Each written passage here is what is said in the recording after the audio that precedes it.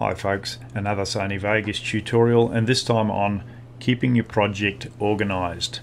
As your edit gets bigger, it may have multiple cameras, it may have quite a lot of different tracks. Things can become hard to keep an eye out. Let's make out that we have our main camera footage, we also have some GoPro footage, and we also have some DSLR footage. Sometimes the GoPro's white balance is a little different. I want to put it all on its own track. DSLR, I'm going to put that all on its own track too. We've got a couple of clips here on our main track, we'll come to the end of it, but we want to create new tracks. You notice how I've double clicked on these one's track name and named them video and audio. That for me, that's just the way I organize things. That's my baseline, that's my main video camera. Want to add some more tracks. Control Shift Q above my previous track adds a new track. I'm going to double click in here and we'll call this my GoPro track. We know we're going to have one more. Control Shift Q again adds another one. Double click in here. Any footage from the DSLR will go in here. Now we've only added video track, but as we drop our footage in, it will add its own audio track to each of these.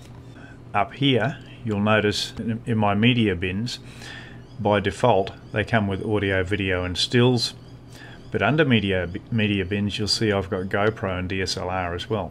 You can add as many as you like by right clicking media bin and it'll present you with create new bin. Just click on that, give it a name, and you then have these extras, as many as you want.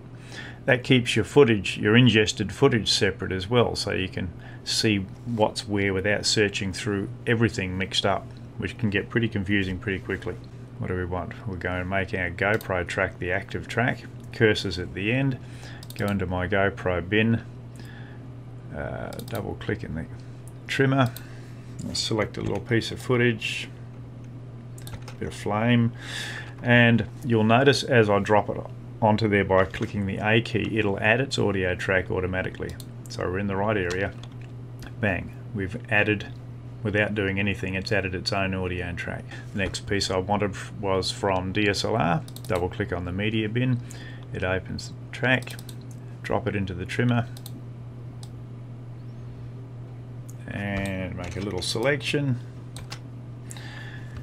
Activate the right track, of course, so move along here, click, so we've now activated the DSLR track, hit the A key again. Again we've dropped in our media and our audio. Our timeline is growing, and that's the other reason for having this organized, because we've now got quite a bit of stuff there, and without labeling these things we can start to get confused with it. You might also want to have your company logo as a bug in the bottom corner. So Control Shift Q again, we've added a new track, and I just label mine bug, you can call yours whatever you like. Go on to media generators, choose the one you like to use.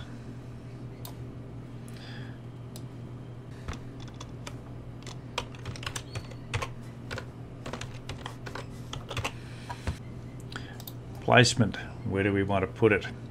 While that's sitting there, we go up here and put our grid in place. The reason for that, we've got action safe out here and title safe in here. We want to position that bug just down inside the box. Now by moving that around I can make sure it's just in what's termed legal, and we want that on the entire video, so we just stretch it for the length of the entire video. You don't have to have those guides there for the rest of the time, I just use them for positioning. The rest of the time they get quite annoying actually, so click them on and off there. So that keeps your project a bit more organized. So a quick Sony Vegas tutorial on organizing your project. Thanks for watching.